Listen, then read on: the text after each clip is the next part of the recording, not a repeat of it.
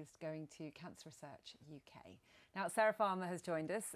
Every weekend you think, is this going to be the last one of summer? Is this the last one? Well, we've got some nice dry weather in store for us tomorrow, Sunday. Things liven up with the winds picking up. So it will be a bit of a blustery one, but lots of good outdoorsy weather. And I suspect lots of you have enjoyed the good outdoorsy weather at times between the showers today. Have a look at this photo.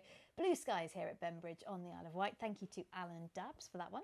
That's a rather ominous looking sky. Thanks to Gillian Richards for sending in this picture from Swanage.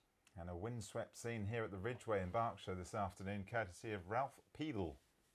We have seen quite a bit of showery activity by day today. A few more still to come, but gradually things are calming down through tonight. And indeed, as we look ahead to tomorrow, it's set to be more settled. A quiet and bright start to the day, with cloud increasing as the day draws on.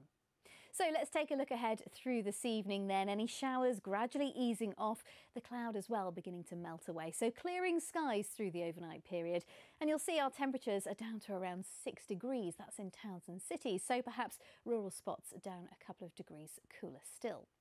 On into tomorrow morning then, perhaps a few pockets of mist first thing, but it's a bright and chilly start to the day. We will see some hazy skies through the early part of the morning. Gradually the thicker cloud starts to build in as the day progresses, and it looks to be largely dry, with our temperatures peaking at around 16 or 17 degrees in some eastern spots, perhaps even touching 18.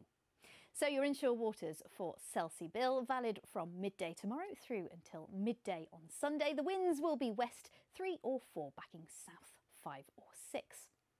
Now, as we head on through tomorrow evening, we will start to see a little bit more in the way of wet weather pushing in from the west. 1 or 2 heavy spells could just skirt on through, but much of our region will stay dry with some clear breaks overhead. And we're looking again at seeing temperatures perhaps in double figures in some parts, but maybe just dropping a little below for others. Then to Sunday, and we've got high pressure on the continent. That's going to bring up some air from the south. We'll see some gusty, blustery winds pushing in from the south. They could well touch 40-mile-per-hour gusts. Even inland, we could see some pretty strong gusty winds as well.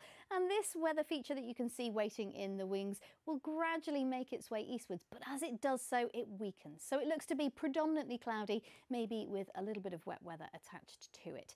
So it's mild through the day Sunday, and indeed as we venture into the new working week as well. Blustery to start Monday, but some sunny spells on offer, becoming unsettled through the middle part of the week.